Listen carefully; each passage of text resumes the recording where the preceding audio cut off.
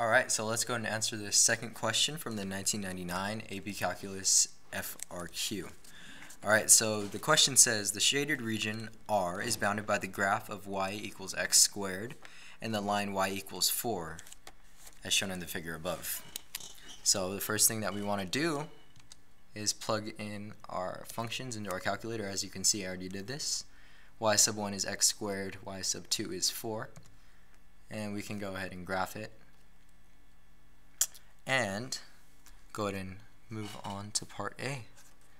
So part A is asking us to find the area of R. So we can go ahead and write what we're looking for. Looking for the area of R. And the first thing that we need to do is find our points of intersection for our integral upper and lower limits. So to find the intersection points, we just equate the two functions. It's x squared and 4. This one's simple, and we just take the square root of both sides, and x is positive and negative 2. Now we can go ahead and write or set up our integrand. It's the integral from negative 2 to 2 of our top function, which is 4,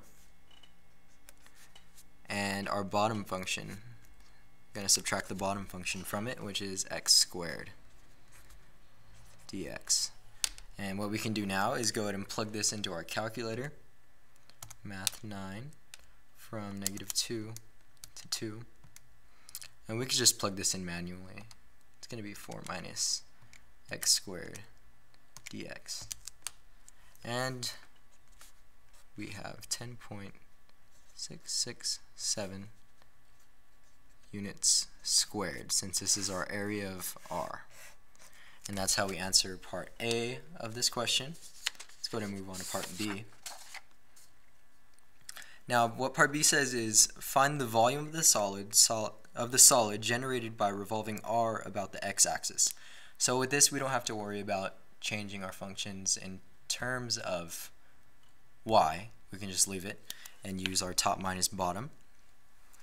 And we're looking for volume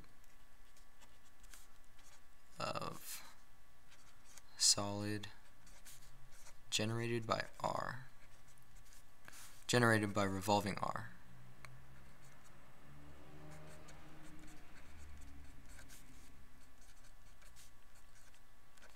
About the x-axis.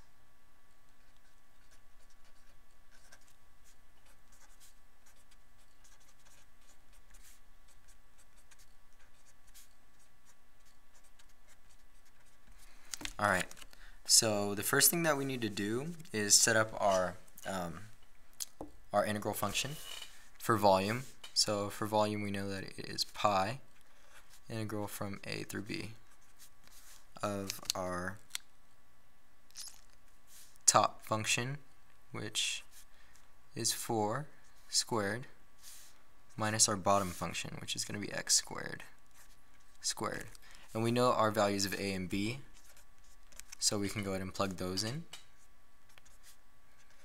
It's from negative 2 to positive 2 of 4 squared minus x squared squared dx. And whenever we plug this into our calculator, we will have the answer to this sub-question. So from negative 2 to 2, and once again we can plug this in. It's going to be 4 squared minus x squared squared is x to the 4th. Plug that in. Dx. And we can't just stop here. We can't forget about the pi, multiplying it times pi. And we have our answer, which is 160.850, because we rounded to the thousandths place. And since this is volume, it's going to be in units cubed. That's how you answer part B of this question. Let's go ahead and move on to part C. Now part C is asking, or it's saying, there exists a number k, for k is greater than 4, such that when R is revolved about the line y equals k, the resulting solid has the same volume as the solid in part B. Write but do not solve an equation involving an integral expression that can be used to find the value of k. So what we can do here is just sketch this scenario. So go for x or y. Here is x squared.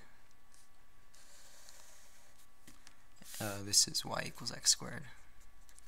And then we can do our y equals 4. And then let's just hypothetically put y equals k just right there. And what we're doing is revolving this area of R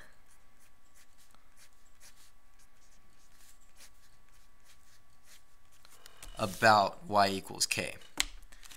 And what we're trying to find is at what value of k is this revolution going to give the same volume as was that we solved in part B.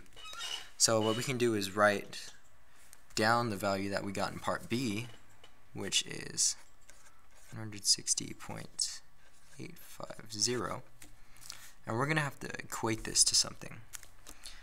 Our equation that we have here is going to be, of course, volume, which is pi integral. It's still the points of intersection from -2 to 2.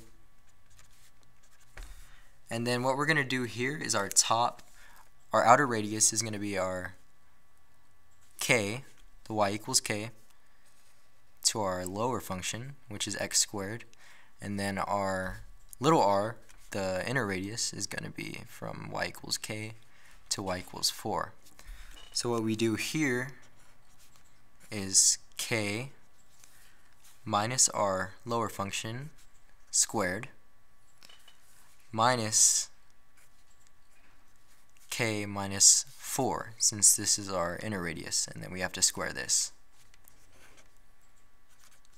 dx. So this is how you set it up to solve for k, and that's how you answer part C of this question. So now we have completely answered the second question from the 1999 AP Calculus FRQ.